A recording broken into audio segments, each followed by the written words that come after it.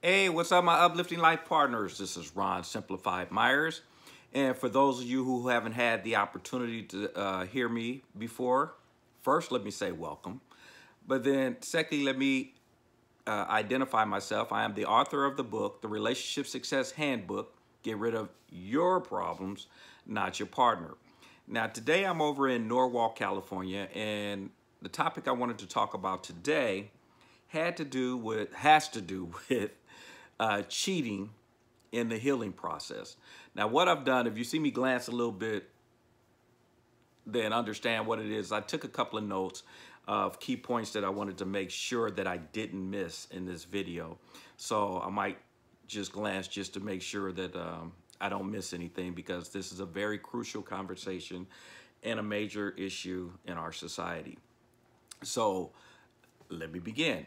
The first thing we want to talk about is a thing I call the difference between animals and human beings. And you'll see how all this plays out together. But animals live in a stimulus response world.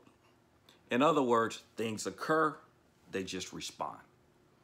They don't think things through. They don't sit here and think about it and go, what should I do?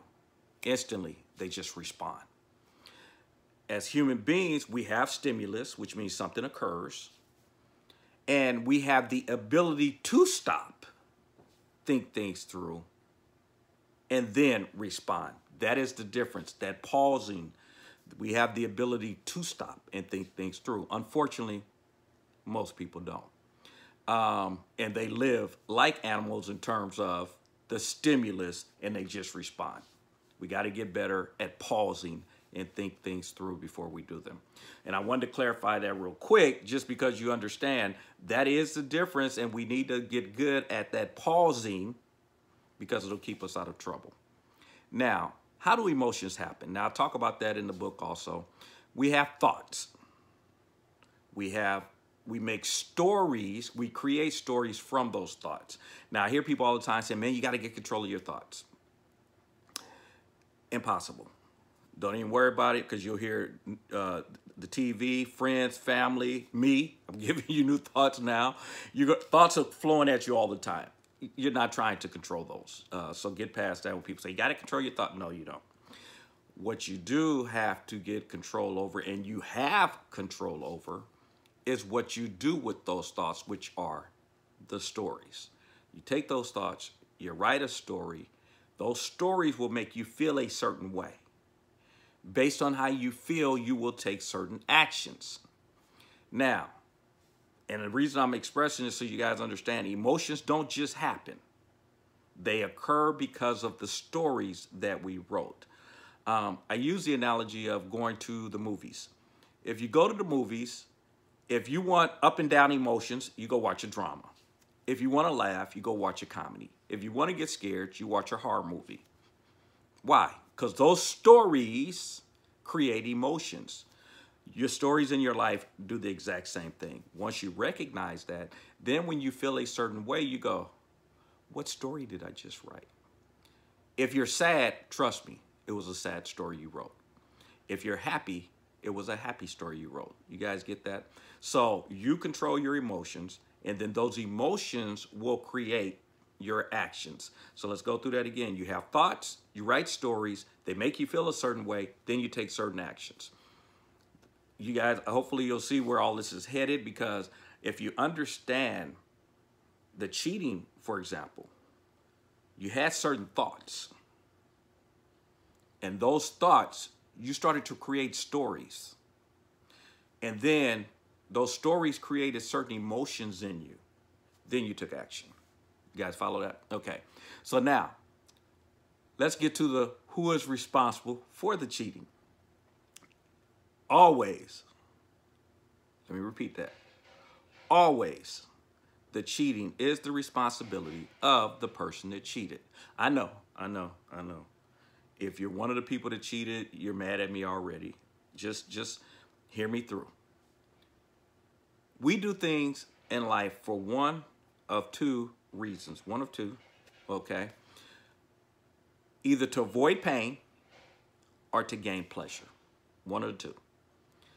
Now, when you catch yourself in a situation where you're thinking about cheating, I'm willing to bet the conversation is not the pain. You're not sitting there going, I could lose my family. I could lose my partner. I can lose the respect of those that are around me who has always held me to a high integrity, and now I'm going to destroy that. That's not the stories that you're writing. And if you are, then you can stop this video already, and because you have a different issue that needs to be addressed, and it's not going to be addressed in this particular video. So, but most people, what you're going to do is you're starting to think of the pleasure of what you're going to receive, the benefits of taking this action. See, you sat there and thought about how beautiful she is or the body she has. And this is not just men. Women out here cheating too. So this is not a one-sided thing. But what I'm saying is you start to write this visual of what you believe it's going to be like. You've written this whole experience before it actually even occurs. So that's why I said it's always going to be the responsibility of the person that did it. And again, I know you're going to justify why you did it afterwards. It's either because my spouse is not producing at home, I'm bored with our relationship. You'll come up with all these different justifications for your actions. But trust me, I still will hold true. I mean, it will hold true. It's always the responsibility of the person that cheated, because that goes back to why I did the beginning about the animals and mankind. The difference between us is you had the ability to stop, pause, think your actions through before you took them. You chose not to. Then you took the action, and now you're going to turn around and justify it and deflect and blame other people and other things as the reason. No, you didn't stop. You didn't think it through. Okay, so that. So now let's talk about the 2 keys to relationships. You guys have heard me say there are 2 keys. One is accepting people as they are. I didn't say agree. I said accept. Accepting people as they are means just that. It is what it is. There's nothing I can, this is your life. This is your journey. I had one gentleman, I made the comment about accepting people as they are, and he's like, oh, well, what are you telling me? That there are men out here that are doing things to women and they're doing things to kids. I have to accept that. And I said, you don't have to accept anything. The choice is yours. But the fact that you don't accept it is not going to stop it from occurring. People are going to still do things to women and to children, whether you accept it or not. That's why I said there's a difference between accepting and agreeing, and that's what I was trying to get that gentleman to understand, is that you're basically taking what I'm saying to say you agree with what they're doing. That's not what I said.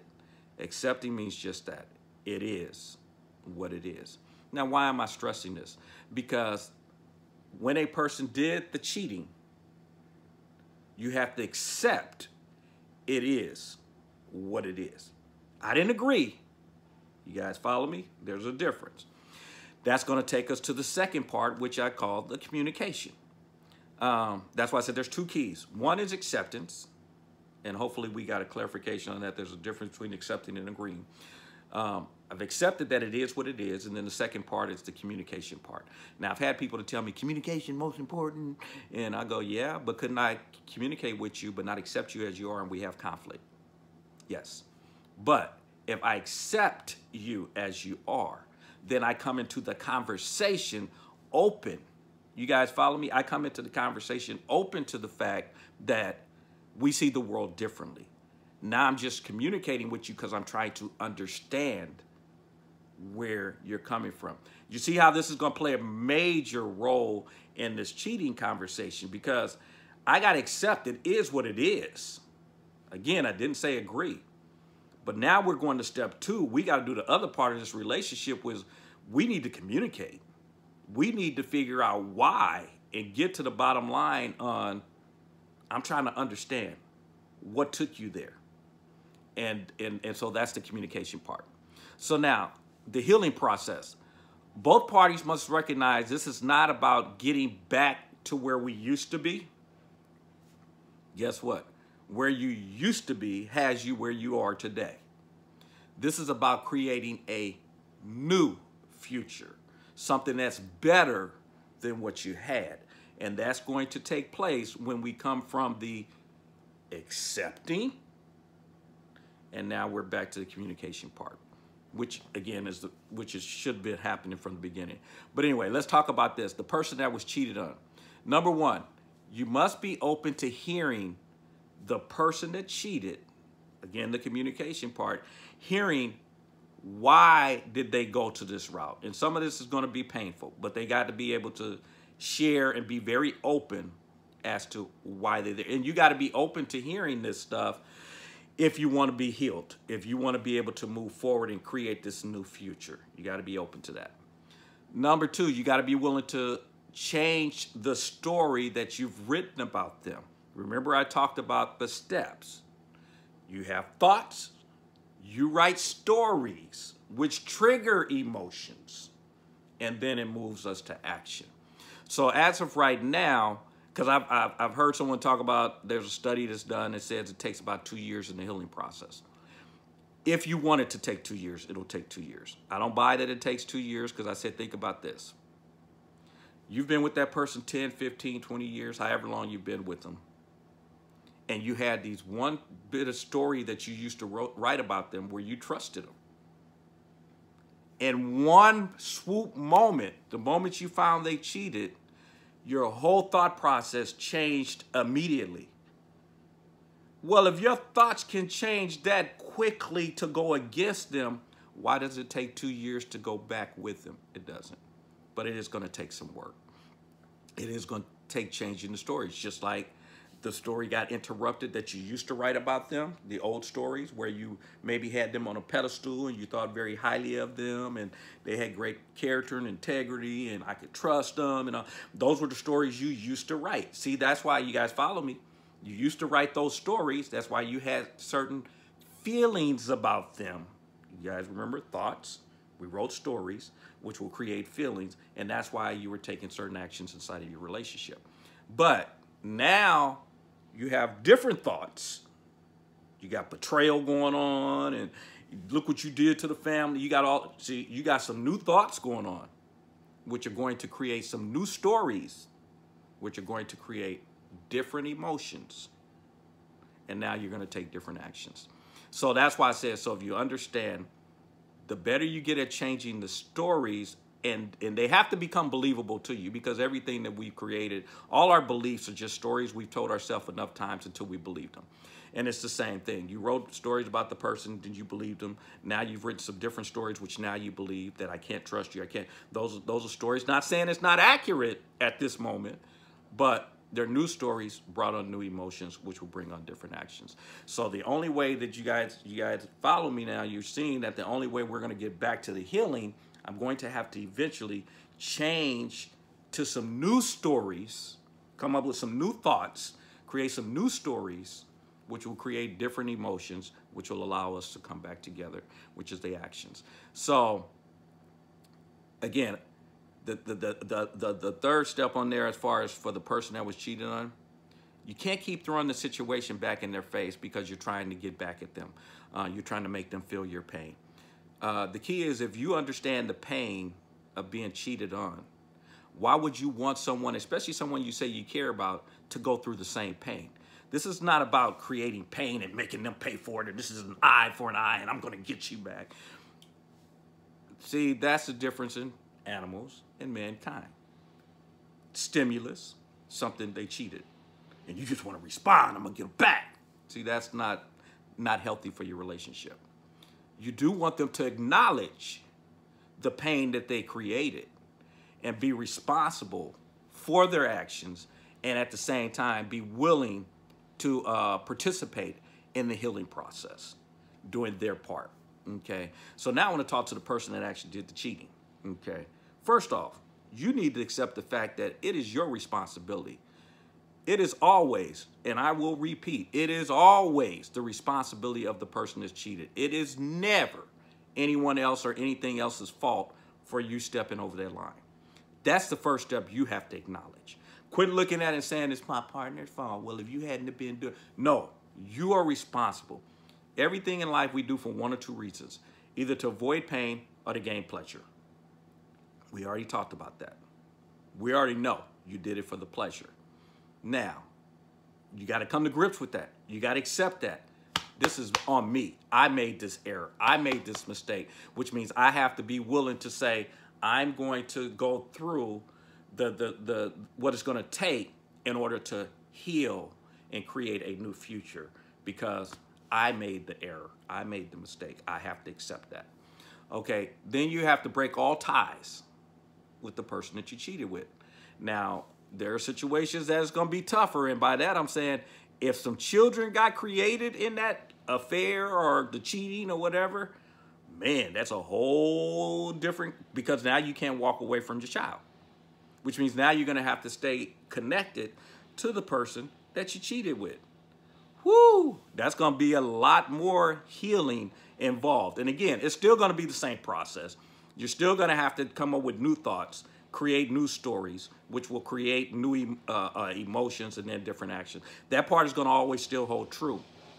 It's going to take a lot more work. It's going to take a lot more patience, a lot more forgiveness, a lot more of everything else, because now I have to actually trust you to hang out with the person, and not necessarily the person, because as we know, you can see your kids without hanging out with the person, or you coming with them with the person. But I wouldn't get into all that. It's a whole nother conversation, because eventually you got to trust your partner, and you can't be a person that says, well, every time you go see the kid and her, I'm going with you, or him and his kid, I'm going with you, because you guys know where I'm going to go, because I don't trust you. That means the relationship is still doomed. It'll never work.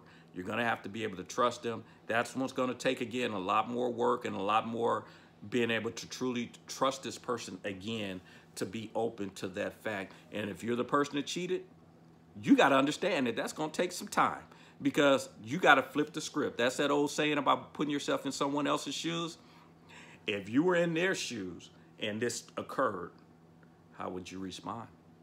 What would you think? Okay. And then thirdly, you must become an open book to your partner. You created that. Now, if they tell you, let me see your phone, you got to be open to that. I need a password. Now, don't be naive and think if the person is open to giving you books and letting you into their phone and all that, that means that they've become faithful. There are too many different ways with different technology today that people can still cheat if they're going to cheat. It's ultimately going to come down to the trust issue. You got to get to a point where we trust each other. And I know that this is in the past. It's not going to happen again, and we're good. I'm just telling you, as the person that cheated, you're going to need to be open to all of that. I'm not saying it's going to stop and make this person be loyal, but you have to be open to that. Why? You created this. But not only that, you guys should have been open with each other to begin with. The communication, remember I said earlier, there's two keys to a relationship. One is accept the people as they are, and number two is communication. If we had been doing all the communication to begin with, we wouldn't be having this conversation. Because even though the person that cheated is 100% responsible for the cheating, you as the partner do have a part in the health of the relationship. You guys follow me? So that's why I said you got to be open to hearing their side and why, and you know, that kind of stuff, because you do play a role in the health of the relationship, but you have no responsibility in the cheating. It's always on the person that actually did it. And then we want to talk about number 4. I want to talk about for the person that was cheated, that did the cheating. You have to forgive yourself. If you're sincere about your future with your partner, you have to be willing to forgive yourself also, ultimately, for what you've done. Because if you don't, you're going to have guilt, shame, and you're going to carry that around, and that's not good. I always tell people, you got to remember how you feel about you. That's why, again, my book is Get Rid of Your Problems, Not Your Part, because I said this is about you. If you're beating yourself up and you're abusing yourself, it's going to show up. That's the person you're going to bring to the world. That's not who your partner wants to see. They don't want to see the person that's battered and bruised, even though at the time they're thinking it is, because the world is telling, yeah, you need to get them back. They need to pay for that. And those are people that are vindictive. Those are people that are into revenge. Your relationship will not be healthy if that becomes your thought process. This is not about trying to make somebody pay for what they did, and I'm going to punish you, and you're going to. This is about healing our situation so that we can create a new future that's a healthy one. So anyway, I hope I was pretty clear on the cheating, who's responsible, the healing process. If I need more clarity, or if you have other questions, please hit me and comment in the video section. If you haven't, go to ronsyouchannel.com. Again, the letter U, ronsyouchannel.com. Comment on all my videos, give feedback, certain topics you want me to talk on, because I love to do that. And especially on this particular topic, because I know how much this means to people. So the bottom line is, as you guys know, I said it ain't right, it ain't wrong, it is my opinion. And if you're not having fun, folks, you should be doing something else. Learn that cheating, of course, is the responsibility of the person who did it. But in order to make sure this doesn't become a problem in our relationship, we need to communicate. I'll talk to you guys later. Bye-bye.